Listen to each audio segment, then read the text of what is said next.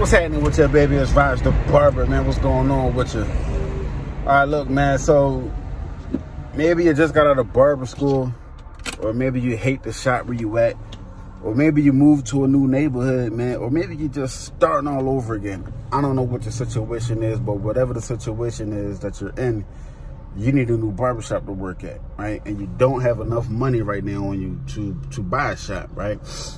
So what you're gonna do is this. You're gonna take your time, man. You're gonna calm the fuck down. You're gonna chill. I need you to write down your assets. I'm talking about your assets. I'm not talking about your real estate or your stocks or your crypto or your gold. And I'm talking about your assets in the barber game. What can you bring to the table? Why would somebody want to hire you? Why would somebody want to bring you in their shop? Why do they need you? Why do they need you in their game? Why do they need you stinking up their chair? Why do they need to bring in your bullshit? I mean, because you got bullshit with you, right? I mean, look, you're not perfect. I mean, look, you got kids, you got a girl, you might smoke marijuana all the time, you might get it in.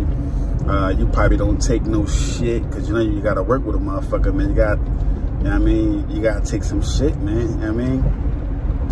You might not like cutting kids, you know what I mean? Or you might be a fucking hustler, man, on a grind, determined to win. I mean, you might be that #1 barber in your city, but you just got bad money problems. You fucking, you're not good with your money, right? And that's okay. I'm shit, just like that. I'm just like that too, man. Spending money, grabbing it, you know, bunch of kids. I like having new shit. You know what I mean? Look, I understand that, man, but you really don't have a spending problem, you know what I mean? And I learned this from my Uncle G. You have an income problem, man. If you're broke all the time, it's just an income problem. No, if you got a lot of money, right? If you got a crazy income coming in, no amount of money that you can spend can hurt you, you know what I mean? So if you got $1,000 a day coming in, if you spend $1,000 a week on bullshit, you eat out every day, you know what I mean? You grabbing a pair of sneakers every week, grabbing new jeans every week, and you got a couple girlfriends, right? You getting a stack a day, you making 7 G's a week. Dude, I mean, you can waste that, man, but it's going to be pretty hard, you know what I mean? It's going to be pretty difficult for you to do that, all right? So look, let's get out of that mode. Let's get back on how can you get a job? How can you find a shop? Number one, of course, go to Craigslist, right? Type in barber, right? Barbershop, barber. That's cool. You'll find a whole bunch of barbershops looking for barbers. I mean, help wanted. Do you have your license, though? Because they're going to want licensed barbers. You know what I mean? They're not really going to fuck with you if you don't got your license, right? So you got to get licensed. Now, I don't know how you're going to get licensed. Maybe you got to go to school.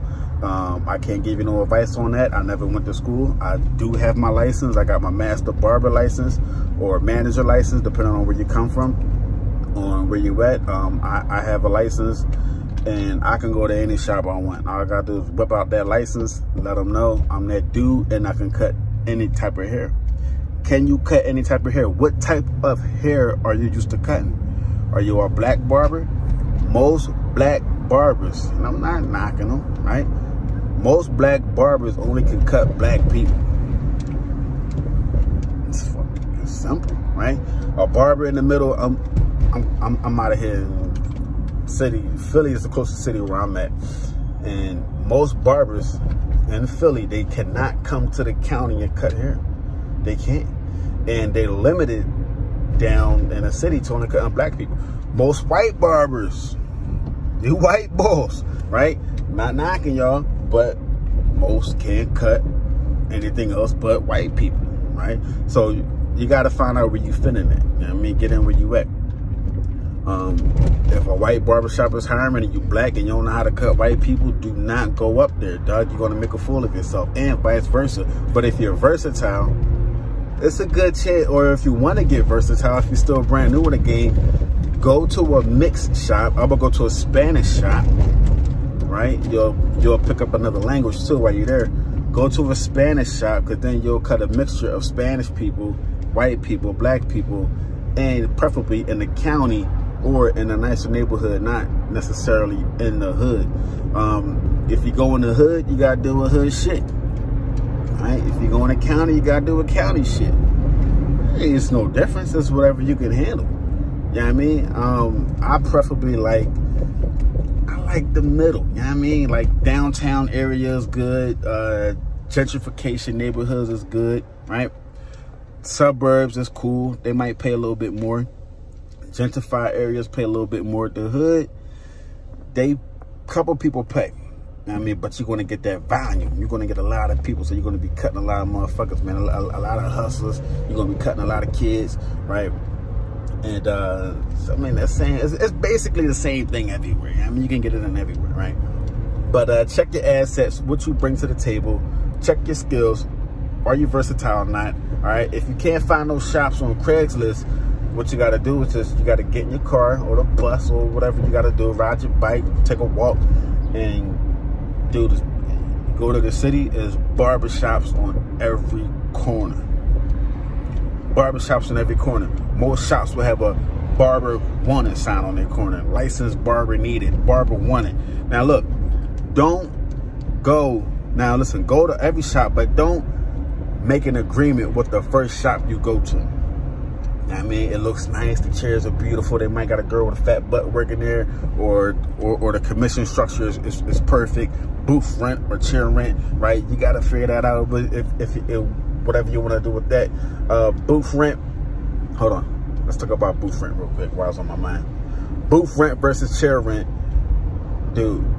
Booth rent is for the barber who knows what the fuck he's doing and that can build his clientele, and you know you can grind, right? You know you can grind. If the shop is busy enough for you, the shop ain't even got to be, I mean, brand new, you kind of want the flow, but I'm a proponent of, dude, don't worry about if the fucking shop is busy. Look around the neighborhood. What's in the neighborhood? Is it a Starbucks in the neighborhood?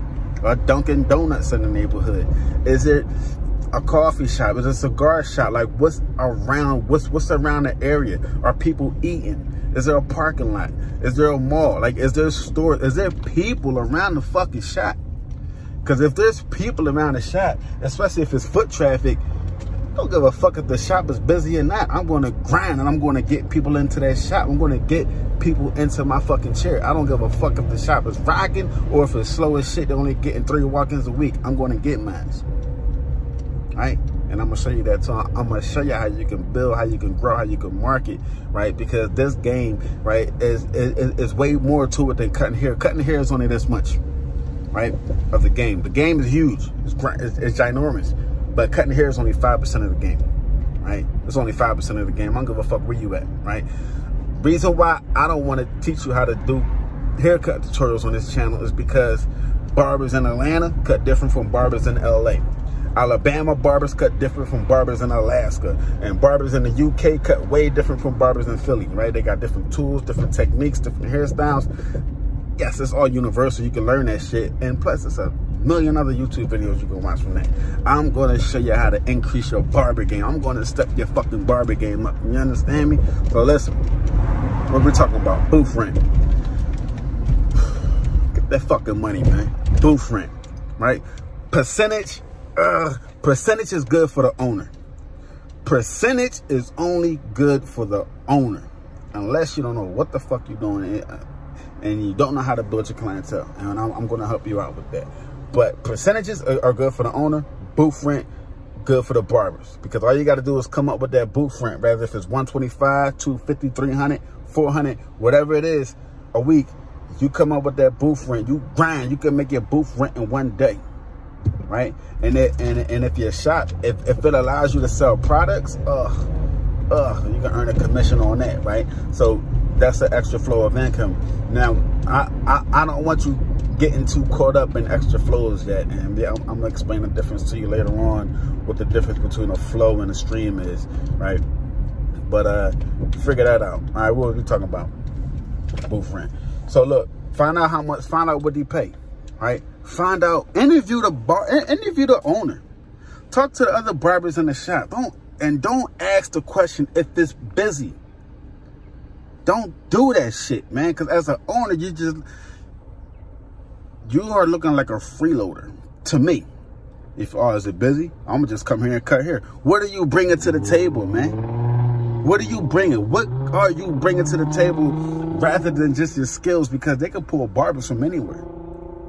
Any barber can come in the shop, or they can just not hire barbers at all. They can shut down. They can do whatever they want. But why are you? Are you just coming to cut hair, or are you bringing something a little bit extra to the table? Maybe you need to write down a proposal or write down something. You don't gotta do a resume, but look, man, this is what I can bring to the table. Right? I do this, I do that. I'm bilingual. I got my own that. I know how to do this. I know how to do that. I mean, I'm good at Facebook marketing. I'm good at YouTube. I'm good at Google. Yeah, I mean, this is what I can do, man. I can help you increase your clientele. Whatever I don't know your skill. Whatever you know how to do. The barbershop owner is looking for somebody to take over that shop. He's looking for a hustler, man. Right? So listen. So don't make an agreement. Don't make a commitment with the first barbershop you go to. Don't get locked down on one. Go to 10 different shops. Now, I know you want to make money right away. I know. Drive Uber for a little bit, man. I mean, you don't got to cut right away. Take some time out. Rethink your strategy. Take a deep breath. Right? Go to different neighborhoods. Go to the bad part of the neighborhood. Go to the nice part of the neighborhood. Go to the white people's side. Go to the black people's side. Go to the poppy side. Go to the Russians. Right? Go around, narrow it down, because thus you got options, and then you won't burn your bridges. And be straight up, bro. Look, I'm looking for a shop to work at. I'm looking for a nice shop, man. I'm looking for a nice shop, good area. They're gonna ask you why you left your other shop, why you leaving. Tell them the truth. If you and your owner don't get along, be like, look, man, we don't get along. But never, ever, ever, ever talk bad about the shop where you came from. All right, never talk bad about it. Just, you know, we didn't see eye to eye. Cool peoples, you know, love them, da-da-da-da, but, you know, just wasn't my vibe. You know what I mean? And then skate off like that. And then start talking about what you can bring to the table and what they can offer you, and see if it's a good fit. Because listen, man, you are providing your services over there. You can go anywhere, especially if you got that L. You can go anywhere, right? And then you can stack up your bread, and then you can open up your own shop. But when you do get in that shop, I don't want you being in that motherfucking shop forever, man. Right? I need you to stack your bread. Stack your bread, fix your credit, get your LLCs correct, get your bank accounts going on, make a plan, build your clientele while you're in there. You don't gotta let nobody else know, but listen, build your clientele, and then I need you to get your own shop. Right? I need you to get into your own shop. I need you to buy the building. Right? Yes, renting is okay. You can rent the building, but listen, man, we need to do this real estate thing inside of the barber game. Buy the motherfucking building and have the barbers in your shop pay your mortgage. You understand? It's the same thing as owning apartments. Buy the building, put barbers in there. They're going to pay your mortgage, and we're going to discuss that later. It's a crazy strategy. Barbers don't talk about it. The game, that's why I'm just telling you, man, there's so much to this fucking game, man. It's crazy. There's so much to this game, man. It's crazy. There's way more to this game than just fucking haircuts, shape-ups, and babblers and masters. Way more to this shit, man, than fucking fades.